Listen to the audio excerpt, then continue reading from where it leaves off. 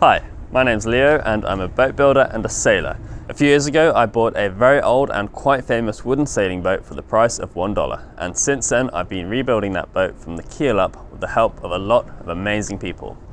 Now this video is all about running out the bowsprit. The bowsprit itself was made here in Port Townsend by a local spar builder called Bruce Tipton, and he did a beautiful job on it. It's a different timber from the other spars, it's Douglas fir, and the reason for that is that as it's a very low spar, the weight is less important, so I wasn't so concerned about using spruce, and it's also a spar which typically gets more abuse, and Douglas fir is a bit more compression and abrasion resistant than spruce. Right now it is in our finishing booth where David and Bailey are applying the final coat of varnish.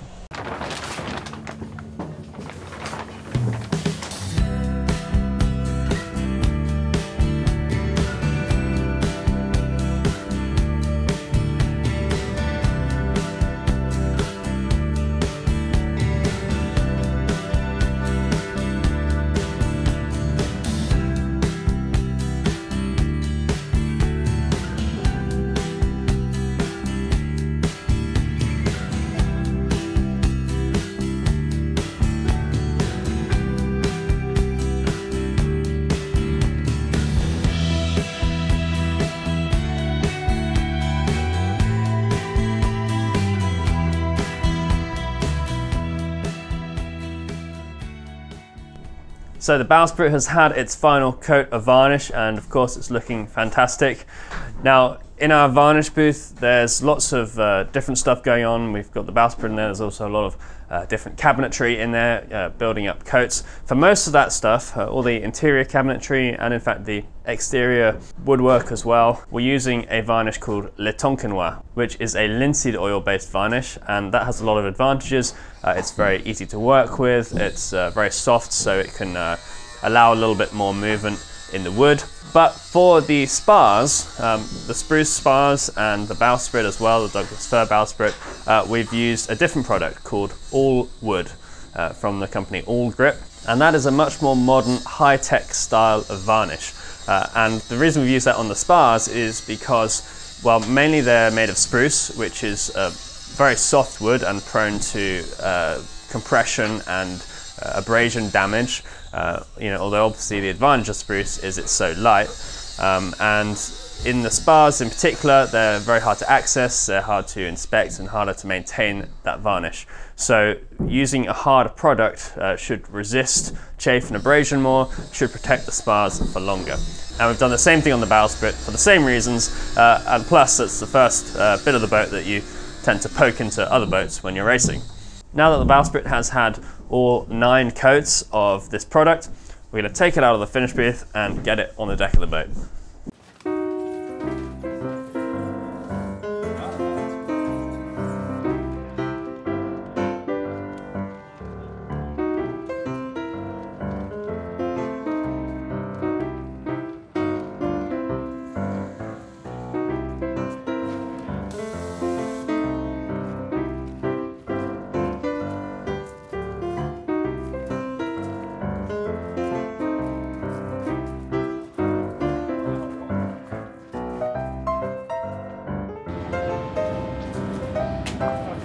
Going nowhere.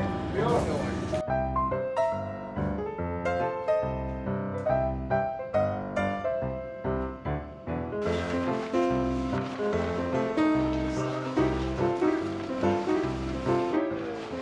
Hey dude, what are we doing? I'm walking down the stairs with a camera. Oh yeah? Oh, okay. Right on. Okay, cool. And then we're going to put the bowsprit on the boat. Woo! Bowsprit on deck! Woo! Woo!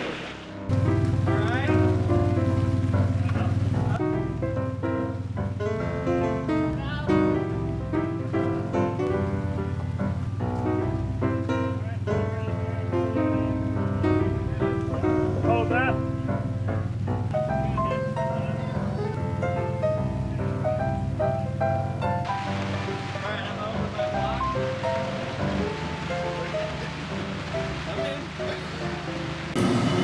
So it's a pretty exciting day here for us. We're about to run out the bowsprit over the bow, tally-ho, for the first time ever. And it's foot should be a fairly simple operation, but it's the first time we've done it, so we're going to be taking it nice and slow. Basically just using different halliards and lines to balance it as we get it through the gambling iron out there and through the bits here, hopefully avoiding the hatch, and hopefully avoiding the hatch. We will be avoiding the hatch.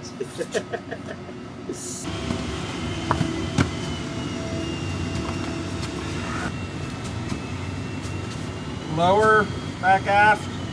Let's just pause here for a sec. Okay. Yeah. It's like a soft interface. Yeah, dude. It fits. Yeah, just when it's resting. Yeah.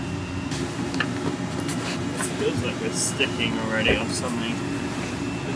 It's still low. Hold it there for a sec. Are we touching the hatch? We are. So that didn't quite work. We've just found as we had to get the bowsprit out around this hatch, and all the angles there are pretty close, and with the position of the bits and the gammon iron and everything, that was all sort of laid out to allow the bowsprit to just sneak in around the side of the hatch before being lined up parallel to the centre line. And it's pretty close, but we didn't quite relieve the cap rail and the bulwark planks enough, so it was rubbing on them, so we couldn't get it all the way out. So we just have to bring it in again, take a little bit more timber off there, and hopefully next time it'll go out, but it is really tight, so we're a little bit nervous, but fingers crossed. So Bob is just making some slight adjustments to the hole he made in the bulwark planks to allow the bowsprit to get out there a little bit easier. But while he's doing that, I just want to tell you something cool about our bowsprit. Now, the Douglas fir piece of timber that the bowsprit's made of actually came from a Salvation Army building that was in Seattle. It was reclaimed when that building was taken down. Now, that building was about as old as Tally Ho, so the tree for the bowsprit was felled probably at the same time when Tally Ho's original timbers were being felled. Now, there were some pretty big pieces of wood that came out of this building, and although of course they were worn and degraded a little bit on the outside, on the inside the wood was as good as new, in fact better, because it was so well seasoned. And this particular piece of wood must have been out of a huge tree, because we were able to get our entire bowsprit without any glue joints or anything like that out of a bit of wood that didn't have any pith in it. And the pith is the heart center of the tree, so imagine a tree right up the middle is the center, and having the heart center or the pith in the piece of wood does make it quite a lot less structurally stable. So really cool to get such a clean, clear and tight-grained piece of wood, and there's a few knots in it, but it's a beautiful piece, and so cool that it's been sitting there waiting for all this time while Tally Ho has been out sailing and getting up to all her adventures. What did you do just now? I just eased the little tunnel I had carved out before in the bulwarks and the cap rail here. I just removed a little bit of more wood strategically where the bowsprit was rubbing and needs a little bit more room. Cool. So we think it's going to fit now? I'm 100% confident that it's about to go out. Wow. I'm gonna come out strong. I'm gonna take a strong position that our modifications are successful. In fact, I don't think we should go slow. I think we should full send. Do you want to put a bet on that? Yeah, I would bet money. Oh, you'd bet money? I'm not going to, but I would. Would you bet organs? I'll bet a round after work. But that means that if it does go out, you each have to buy me one. Fair enough. Each of us. That does mean that you have to drink. You have to drink them. I mean, yeah. A round of ice cream. What are you guys talking about? Oh, ice cream. Doing right, it's worth doing right the second time. Risky. Yikes!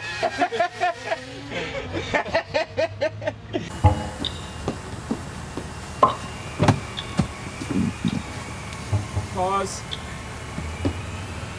Okay, can you come inboard, Nick? Yep, just a little bit here. Nice. Nice. Alright, let's pause there. Bob can go down. Come down, Yeah, there we go. There it is.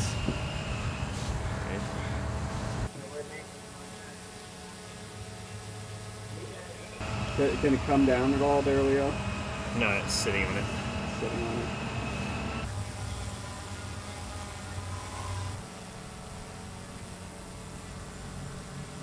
Well, after Bob's very confident preamble to this operation, it didn't quite work. Didn't quite fit again. But we're getting there. We've got a plan. Just have to take a little bit more off the cap rail. Third time's the charm, hopefully.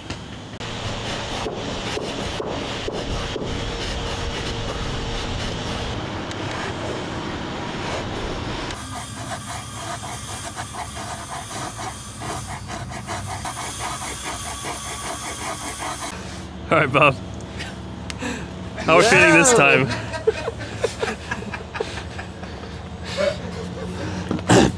What's your confidence level as a percentage out of 100? We're going double or nothing. Because I can't afford to pay the bookie from last time. Okay, yeah. Let's move.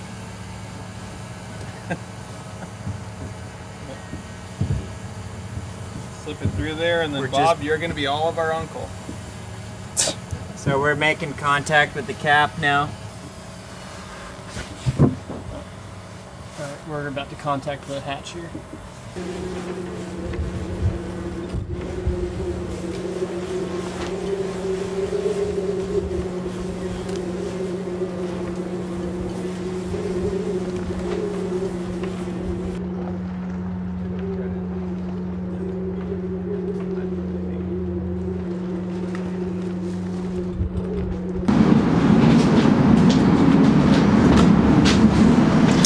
You know what they say? Third time, unlucky. Fourth time's the charm. Third time progress. Fourth time.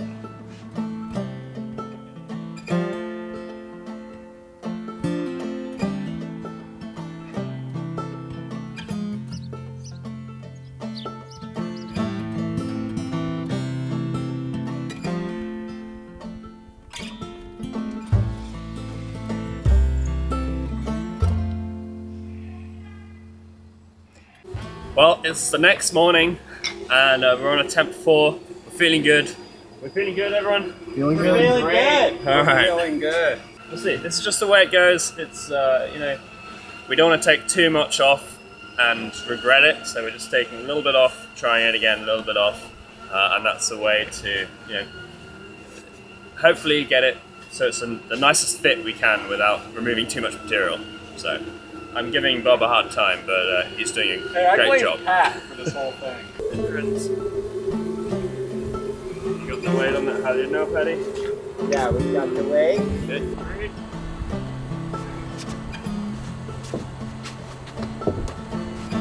Drop that back here.